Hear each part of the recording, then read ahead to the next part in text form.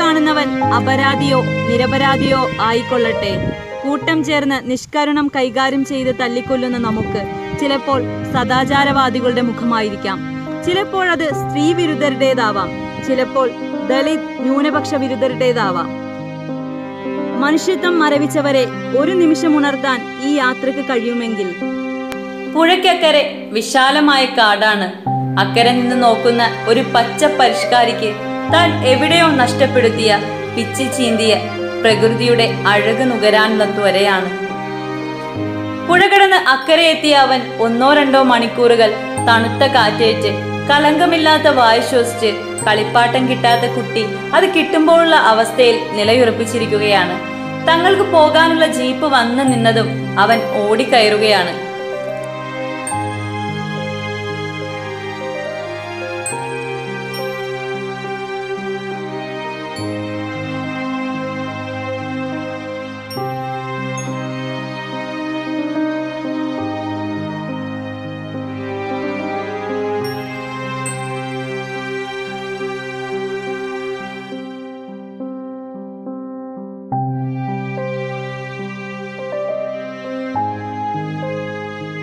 ചക്രങ്ങൾ പലയിടത്തും സ്കൂളിൽ പോകാൻ മടിയുള്ള ഒരു കുട്ടിയുടെ അലസത കാട്ടുന്നുണ്ടായിരുന്നു. ചിലയിടങ്ങളിൽ അവൻ നിർത്താതെ കരഞ്ഞു. എത്ര കരഞ്ഞാലും നിന്നെ സ്കൂളിൽ എത്തിക്കുമെന്ന് വാശി പിടിക്കുന്ന അമ്മയെപ്പോലെ ഡ്രൈവർ വാശിയോടെ വണ്ടി മുന്നോട്ടെടുത്തു. വഞ്ചി ആടി ഉലയുന്നത് പോലെ ജീപ്പ് അങ്ങോട്ടും ഇങ്ങോട്ടും ഉലഞ്ഞു. ഉള്ളിലിരിക്കുന്നവർ ഇന്നേ വരെ വെറുതെ പോലും ഒന്ന് ആടാത്തവർ. അവരിൽ പലരും പറഞ്ഞു തുടങ്ങി, നെഞ്ച് വേദനിക്കുന്നു, വയറ് വേദനിക്കുന്നു, ജീപ്പ് മറിയുമോ? ഇതിലൂടെയാണ് പാരമ്പര്യത്തിന്റെ തനിമ നിലനിർത്തുന്ന, പഴമയുടെ പടച്ചട്ടയേറുന്ന ആദിവാസികളെന്ന് വിളിച്ച് നാം അറപ്പോടെ കാണുന്ന ആ പച്ച മനുഷ്യർ നടക്കുന്നത്.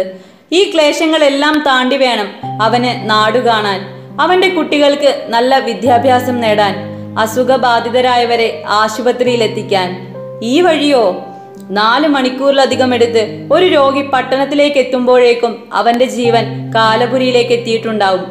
ജീപ്പില്ലെങ്കിൽ നടന്നു പോവണം. വഴിയിൽ പലയിടത്തും കാട്ടുമൃഗങ്ങൾ നോക്കി നിൽക്കുന്നുണ്ടാവും. അവരാരും ഭക്ഷണമാക്കിയില്ലെങ്കിൽ നാട്ടിലേക്ക് എത്താം. ഏതമ്മയാണ് തന്റെ കുട്ടിയെ ഇതെല്ലാം താണ്ടി നല്ല വിദ്യാഭ്യാസത്തിന് അയക്കുക? മാതൃത്വം ആദിവാസിക്കും നാട്ടുവാസിക്കുമെല്ലാം ഒരുപോലെയാണ്. പേറ്റുനോവ് ഭക്ഷണമില്ലാത്ത ആദിവാസിയും ഏതുതരം ഭക്ഷണം കഴിക്കണമെന്ന് സങ്കോചിക്കുന്ന നാട്ടുവാസിയും അനുഭവിക്കുന്നത് ഒരുപോലെ തന്നെയാണ്. ഒരു വ്യത്യാസം മാത്രം.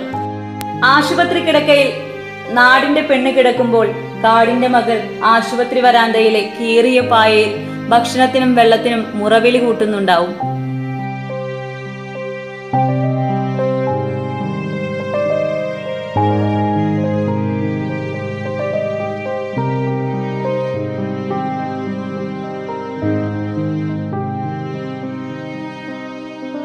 ആടി ഉലഞ്ഞങ്ങനെ ഞങ്ങളുടെ രഥം ലക്ഷ്യസ്ഥാനം കണ്ടിരിക്കുന്നു. യുദ്ധത്തിൽ തളർന്ന പടയാളികളെ പോലെ ഓരോരുത്തരായി ഇറങ്ങി. അപ്പോഴും വിദ്യാലയത്തിന്റെ പുറത്ത് അനേകം കുട്ടികൾ ലക്ഷ്യമില്ലാതെ പാറിപ്പറന്ന് നടക്കുന്ന പട്ടം പോലെ നടക്കുന്നത് കാണാമായിരുന്നു. യുവാക്കളുടെ ചുണ്ടുകളിൽ ലഹരിയുടെ ആലസ്യം, ബാല്യത്തിന്റെ തിരുനെറ്റിയിൽ സിന്ദൂരപ്പൊട്ടിന്റെ അലങ്കാരമേറുന്ന കുറെ സ്ത്രീകൾ, അല്ല പെൺകുട്ടികൾ. ഏകാധ്യാപക വിദ്യാലയം. ഇവിടെയാണ് ആദിവാസികളുടെ മക്കൾ അക്ഷരം പഠിക്കുന്നത്. അധ്യാപികയുടെ മുന്നിൽ താല്പര്യത്തോടെ ഇരിക്കുന്നവരോ വളരെ കുറവ്. പകുതിയിലധികം പേരുടെയും കണ്ണുകൾ ജലനിലുള്ളിലൂടെ പുറത്തേക്ക് വരുന്നു. ഏകാധ്യാപിക. അവരുടെ നല്ല മനസ്സിനെ സ്മരിക്കണം. മൈലുകൾ താണ്ടി വെല്ലുവിളികൾ അവഗണിച്ച് അവർ ഇത്ര ദൂരം ഈ കുട്ടികൾക്കായി നടന്നു വരുന്നു. കോട്ടും ഷൂവും അണിഞ്ഞ് മണ്ണിൽ ഒരിക്കലും കാൽ ചവിട്ടാതെ സ്നാക്സ് ബോക്സും ടിഫിൻ ബോക്സും ഏന്തി കുപ്പി നിറയെ വെള്ളവുമായി സ്കൂൾ ബസ്സിൽ ഒരു ബുദ്ധിമുട്ടും അറിയാതെ നിന്റെ മക്കൾ പോകുമ്പോൾ ഇവിടെ വെറും തറയിലിരുന്നാണ് അവർ പഠിക്കുന്നത്. നിന്റെ മക്കൾക്ക് ഓരോ വിഷയവും പഠിപ്പിക്കാൻ 1-ലധികം അധ്യാപകരുള്ളപ്പോൾ ഇവിടെ ഇവർക്കെല്ലാം കൂടി ഒരധ്യാപിക. പിന്നെങ്ങനെ ഇവിടെ നിന്ന് ഡോക്ടർമാരുണ്ടാവും, എഞ്ചിനീയർ ഉണ്ടാവും? വിശപ്പടക്കാനുള്ള ഭക്ഷണമില്ലാത്തവന് എന്ത് ഡോക്ടർ, എന്ത് എഞ്ചിനീയർ?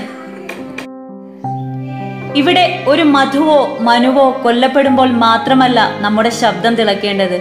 തൊലിവെളുപ്പില്ലാത്തവനെ സൂക്ഷിക്കണമെന്ന വംശീയത പേറുന്ന നിങ്ങളും ഞാനും മധുവിന്റെ മരണം ഇത്രമേൽ ആഘോഷിക്കുന്നത് എന്തിനാണ്? മധു അനുഭവിച്ച വിശപ്പിന്റെ വേദന അറിയുന്ന ഒട്ടേറെ കുരുന്നുകൾ ഇനിയും ആദിവാസി ഊരുകളിലുണ്ട്. അവർക്ക് നഷ്ടപ്പെട്ട വിദ്യാഭ്യാസത്തിന്, അവർക്ക് ലഭിക്കാതെ പോയ അടിസ്ഥാന സൗകര്യങ്ങൾക്ക് ഞാനും നിങ്ങളും ഉത്തരവാദികളാണ്. കയ്യിലിരിക്കുന്ന ഫോണിൽ കുത്തിക്കളിച്ച് രോഷവും സങ്കടവും ടേപ്പുന്നവർ ഓർക്കുക, രോഷവും സങ്കടവും ഉയരേണ്ടത് വിശപ്പ് സഹിക്കാനാവാതെ കള്ളനാവേണ്ടി വന്ന കാടിന്റെ മക്കളെ ഈ അവസ്ഥയിലേക്ക് എത്തിച്ചവരുടെ നേർക്കാണ്. കേരളം ഉണ്ടായതു മുതൽ മാറി മാറി ഭരിച്ച സർക്കാരുകൾക്ക് നേരെയാണ്. ആദിവാസി ക്ഷേമത്തിനെന്ന് പറഞ്ഞ് മാറ്റിവെച്ച തുകകൾ എങ്ങോട്ട് പോയി എന്നതിനെ കുറിച്ചാണ്. അവരുടെ ക്ഷേമത്തിനായി നിയോഗിച്ച ഉദ്യോഗസ്ഥരും അവരുടെ വോട്ട് വാങ്ങി വിജയിച്ച ജനപ്രതിനിധികളും എന്താണ് ചെയ്തതെന്നാണ്. കാടിന്റെ സ്വച്ഛതയിൽ സന്തോഷത്തോടെ ജീവിച്ച മനുഷ്യരെ അവരുടെ ആവാസ വ്യവസ്ഥയിൽ നിന്നും ഇറക്കിക്കൊണ്ടുവന്ന് കോൺക്രീറ്റ് വീടുകളിൽ താമസിപ്പിച്ചും അവരുടെ മണ്ണ് തട്ടിയെടുത്തും അവരുടെ പെണ്ണുങ്ങളെ ലൈംഗികമായി ചൂഷണം ചെയ്തും സകല രീതിയിലും അവരെ തകർത്ത് കളഞ്ഞവർക്കെതിരെയാണ്.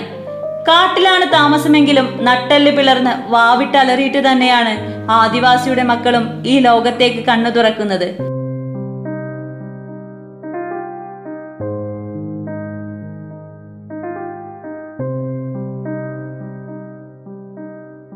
ഓർക്കുക, മധു ഒരു തുടക്കമല്ല, ഒടുക്കവും.